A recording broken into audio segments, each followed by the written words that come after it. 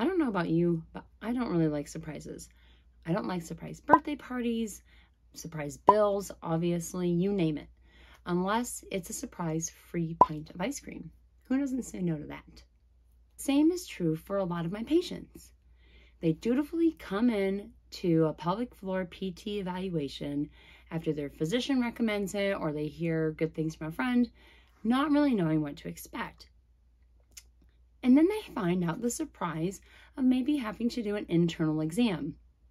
Not exactly the surprise they were looking for. I think I would rather have a surprise bill than have that kind of surprise.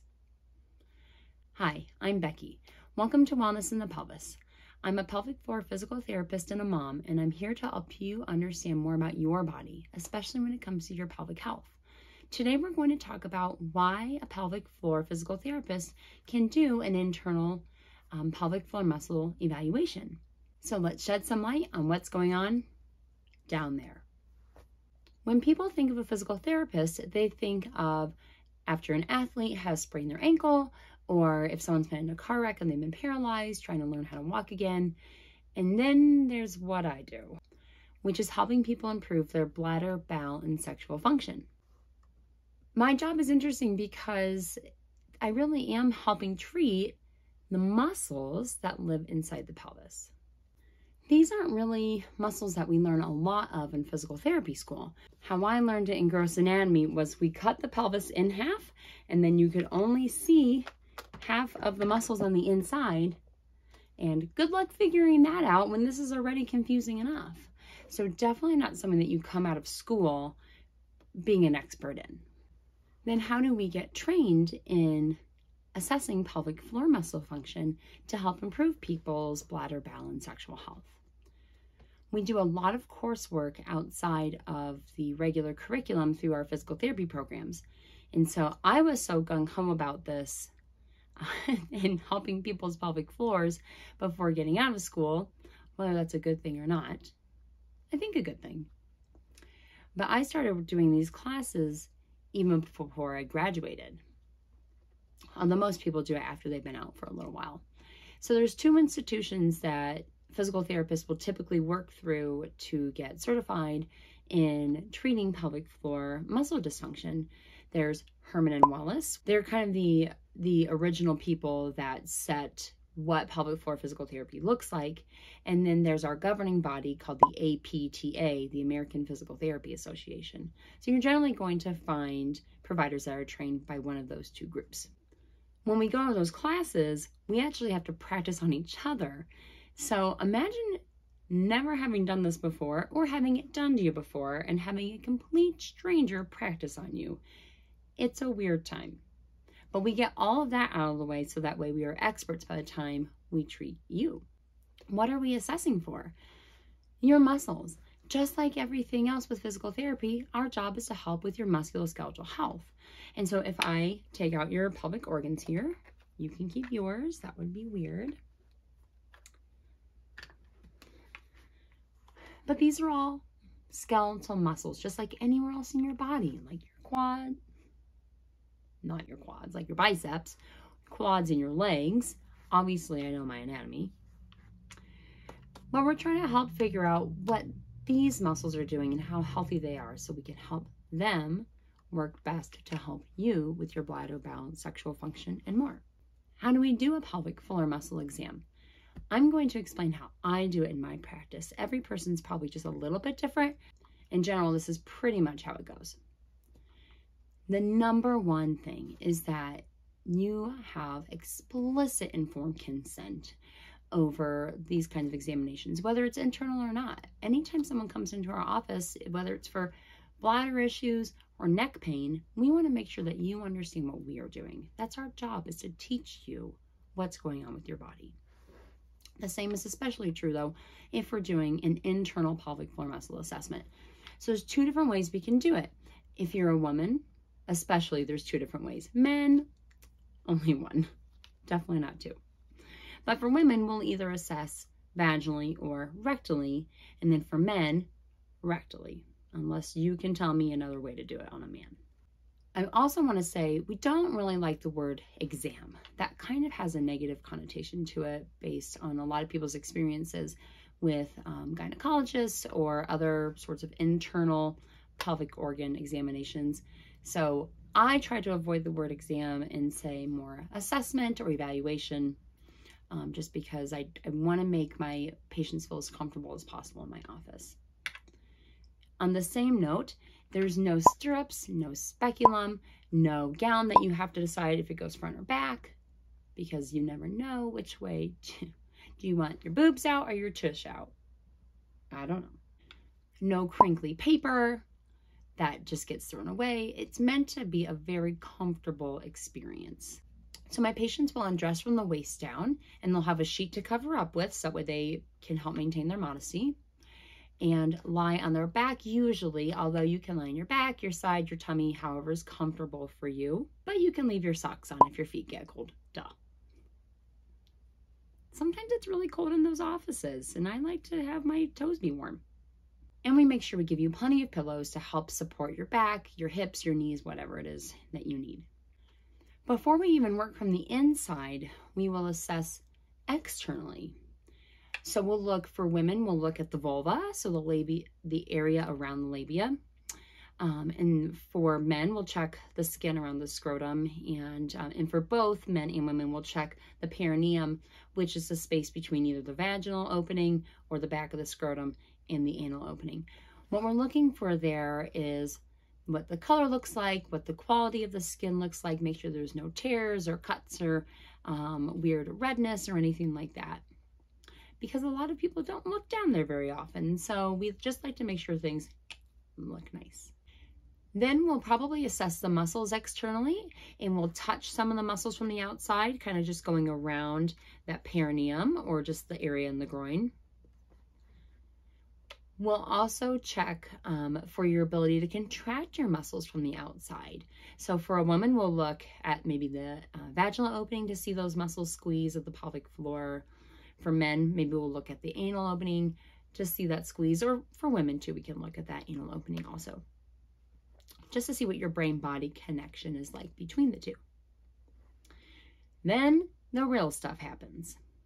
All this is with gloves on, of course.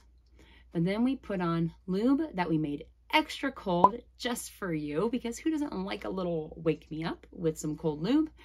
But depending on if we're working vaginally or rectally, we'll use plenty of lube. We'd rather it be messy than painful. And then so we'll put just one finger on the inside of either orifice, and then we're going to touch all the different muscles, and there's a lot of them. So there's 3 stops along the way, whether we're working vaginally or rectally.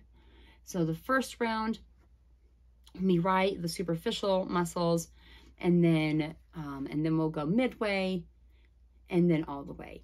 And so I like to help my patients understand how deep I'm working by using my knuckles as a guide. So just the beginning, just the opening is my first knuckle, midway is the second knuckle, all the way is the third knuckle. And so checking all those muscles all the way around 3 times. It shouldn't feel like anything more than just pressure. So if you take your finger and just push on your arm a little bit, it shouldn't feel like anything more than just that. So we're looking for different sensations beyond just that little bit of pressure. Some people, if they're having pain, they'll describe burning or scratching or rusty nails pulling on the inside of their vagina. That sounds awful, but I've heard it, I swear. And some people don't really feel a lot, and that's okay.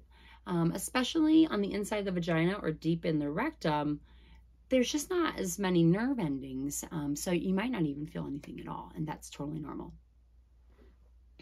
Once we've touched all those muscles, then we're checking for strength and coordination with your brain. So we'll see your ability to squeeze your pelvic floor muscles and your ability to relax them. And we'll check that in a couple of different ways, for how long you can hold it, how many times you can hold it, and then how quickly you can hold and release. So lots of different brain teasers. You may start feeling like I'm going to ask you then to pat your head and rub your tummy, which, look, I can actually do that today. That doesn't always happen so successfully. Sometimes then ask you to count backwards from 100 by 3s, hop on 1 foot, yada, yada, yada. Not really, but this is kind of a brain exercise too, just to make sure that you know how your pelvic floor muscles work. From there, depending on what we find, we'll start giving different exercises while working from the inside. Are we going to help you with your strength? We're going to give some ideas working from the inside, so that way I make sure that you squeeze it right. Are we trying to help your ability to relax those muscles? We'll maybe give some exercises, some brain-body exercises to help relax the muscles. Or if you're experiencing pain, I'm going to do some internal manual techniques to help release that tension and pain in those muscles. We definitely don't do vaginal massage. So if you go to someone and they say they're going to massage your muscles, turn and run. That is not what we do. So I said manual techniques in air quotes, but that's what we're trained to do, is to help manually use our fingers to help these muscles stretch, lengthen, or just relax in general. So that's actually something that is a very skilled technique that we learn in these classes, and it's not a vaginal massage. As weird as it may sound, most of my patients actually leave feeling way better than when they came in, partially because they learned so much while they're in my office. And hopefully I've helped them also feel relaxed and like they're in a really safe place.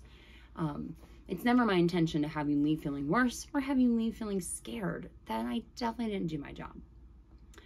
And as weird as it sounds, sometimes we laugh and have a good time while we're checking out these muscles. Kind of break the ice a little bit. This is definitely a weird way to meet someone for the first time, but you can still have some fun while you're in pelvic floor PT.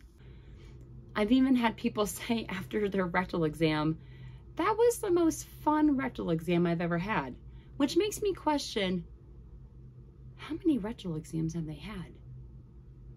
Because I don't think any of them are fun. But hey, if I can be top of the list, I'll take it. The most important thing though is that you feel like you are in control. It doesn't matter who you're working with, or it's me or someone else. If you don't feel like you're calling the shots, get out of there. It is our responsibility to make sure that you are getting better. And that doesn't just mean by stretching out some muscles or getting them stronger. It means making sure that this is feeling comfortable and better too. Even if in your head you're thinking, I'm okay, this is fine, it's gonna be over soon.